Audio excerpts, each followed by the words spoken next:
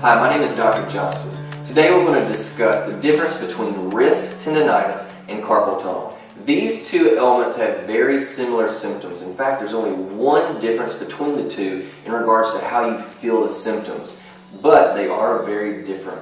So today I'm going to describe to you these two elements, their differences, and how you can beat them. Overuse of the muscle means overuse of the tendons. These tendons slide through grooves called tendon sheaths, and as they slide back and forth through repetitive motions, they can cause micro tearing or trauma.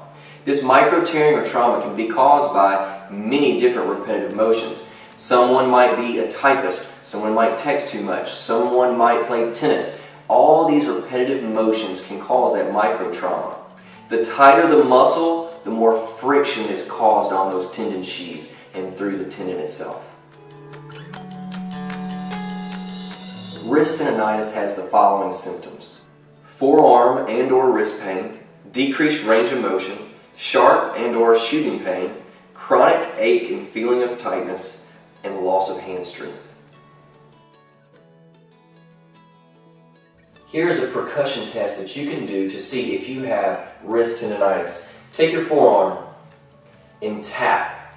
If you find that you've got pain, go all the way up and down. If you find that it reproduces the pain, then you might have wrist tendonitis. Also do it on the forearm, the front, the wrist extensors. Tapping up and down.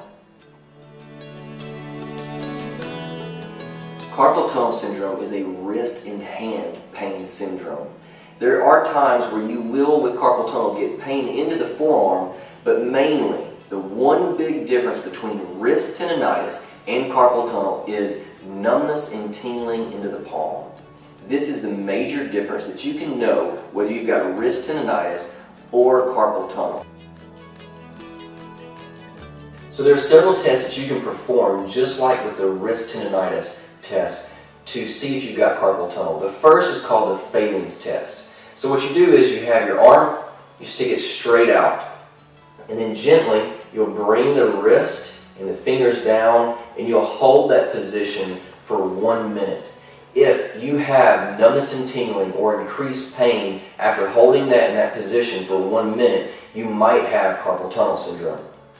The second test is called Tunnel sign. What you do is you take your wrist, and then you tap above and below, forwards and backwards, all around, finding to see if you have shooting pain, numbness and tingling, or pins and needles. If you have that pins and needles type feeling, that's the primary one, then you might have carpal tunnel. The third test is Durkin's test.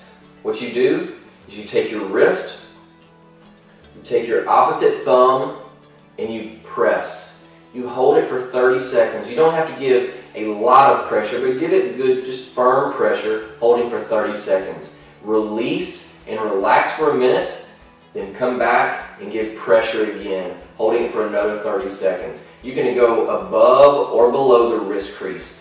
If you have that shooting pain, numbness and tingling, pins and needles, again, you might have carpal tunnel. Below is the name of a website that I recommend that you go to buy this apparatus to help you decrease the amount of tightness in your forearm and your wrist extensors. This little mechanism can really help defeat wrist tendonitis. The first stretch involves the patient taking their hand, putting it firmly against the wall, then turning their hand upside down, then taking their neck and then turning it towards the opposite side. This puts a stretch on all the nerves running through the neck all the way down to the hand, and also puts an opposite stretch on the extensors of the wrist. Next, the patient can take their arm, put it straight out in front of them, put their palm face down, take their opposite hand, grab their thumb, and pull towards them. This puts a great stretch on the patient's forearm. If you or someone you know is suffering with this type of pain that goes from the wrist and the hand, or forearm pain, wrist tendonitis, or carpal tunnel, tell them to give us a call at Relief Plus. My name is Dr. Sean Johnston, and I would love the chance to be able to treat you and help you. Our number is 565 4200. That is 565-4200, and you can find us at myreliefplus.com.